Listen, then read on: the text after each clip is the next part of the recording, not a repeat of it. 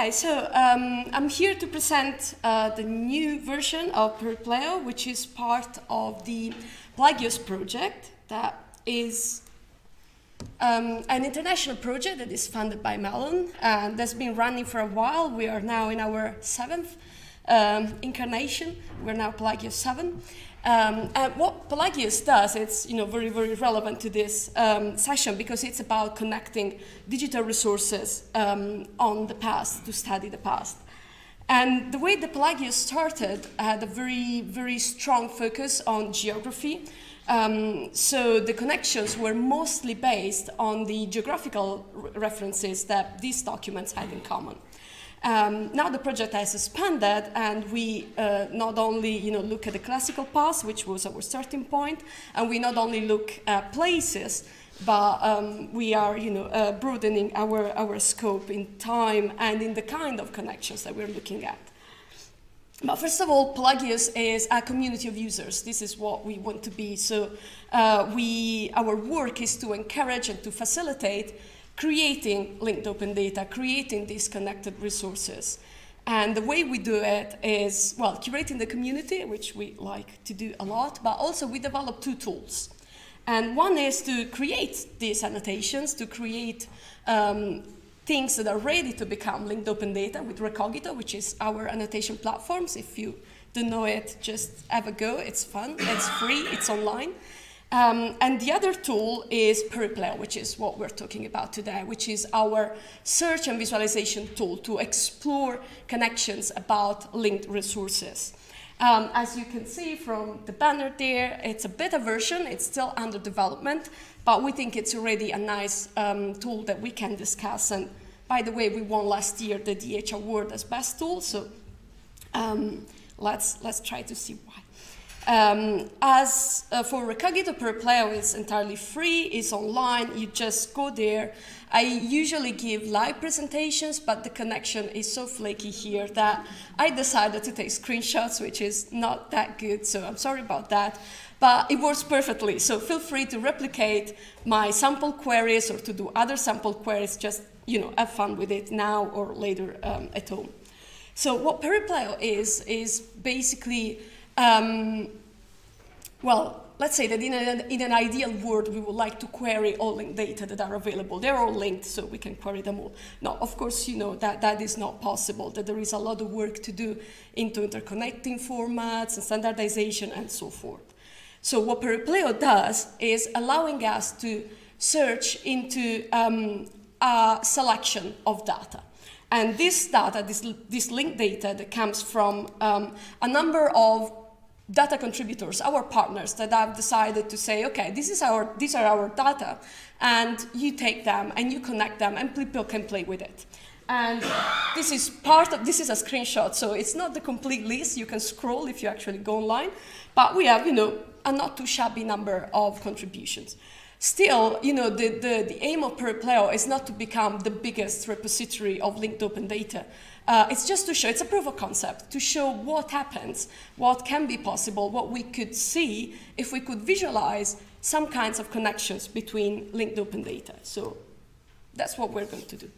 And what I really like about Peripleo, and I think it's the reason behind its name, is that it encourages users to just travel through the data and maybe, discovering connections and discovering maybe things that you didn't even know you were interested in knowing, and discovering patterns and visualizing, trends and things like that. Theoretically, it's an exploring tool. And, I really encourage you to just try random queries and see what you come up with. And the good thing about Peripleo is that you can start this theoretically endless journey through linked open data from various kinds of queries. You could start, for example, from the name of a place. I picked modern Taranto, which was Greek colony Taras.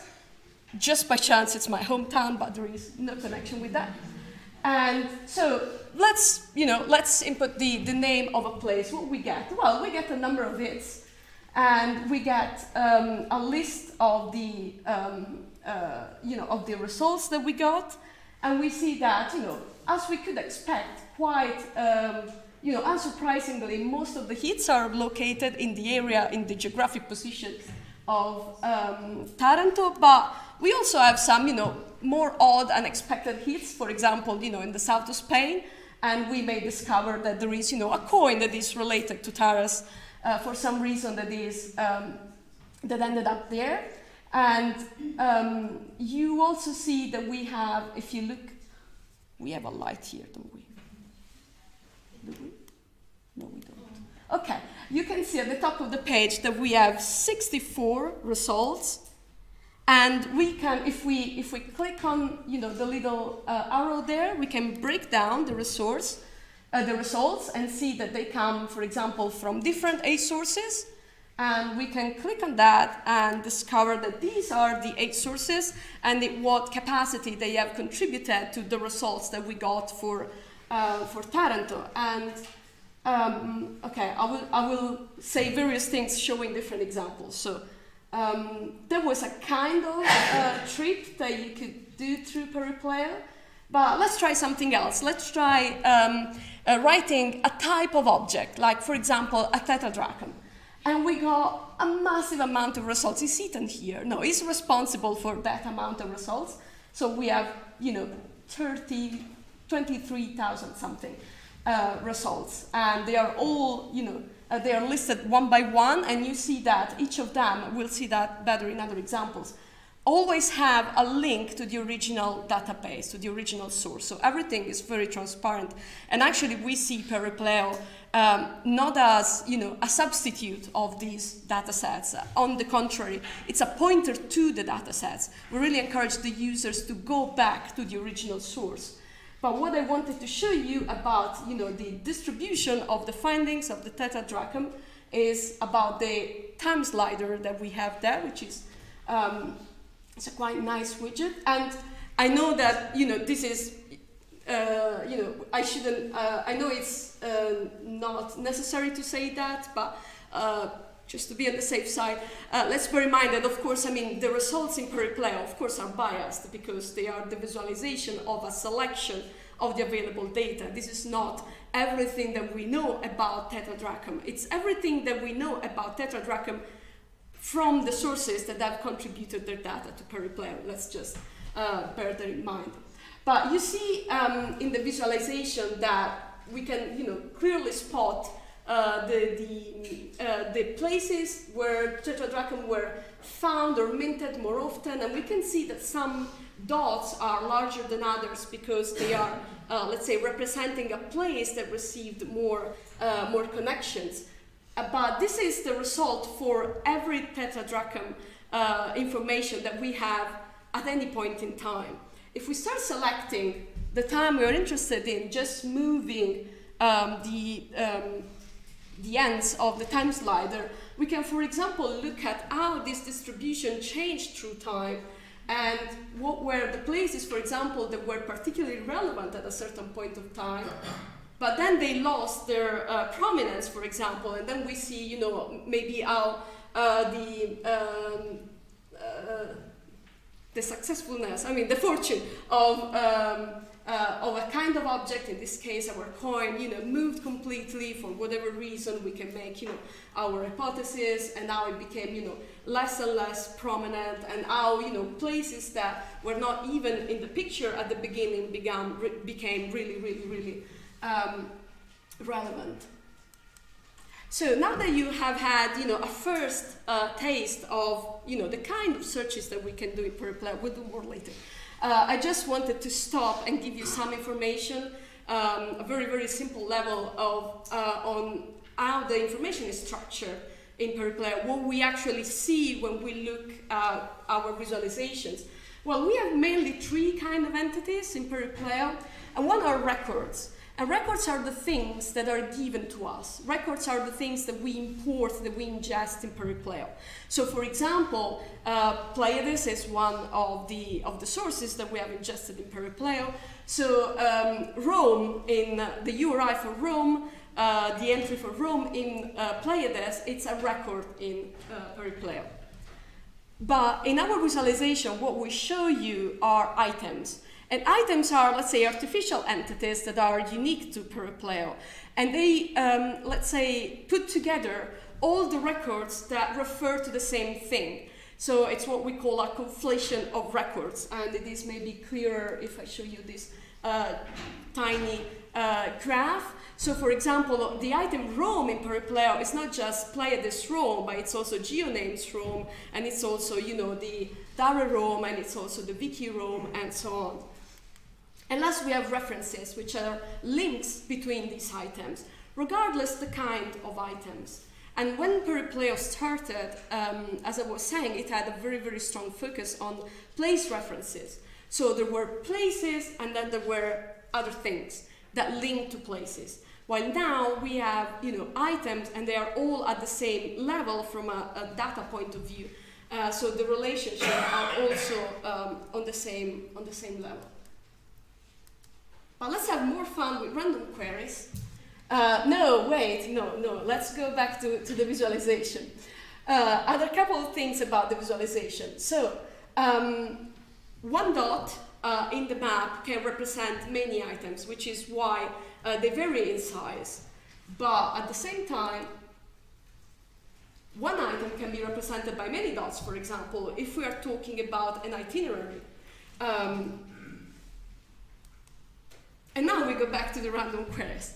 So just to, you know, explore the potential of Peripleo, and also to give you an idea of how to connect very different kind of sources, very different kind of records, because our partners are quite diverse.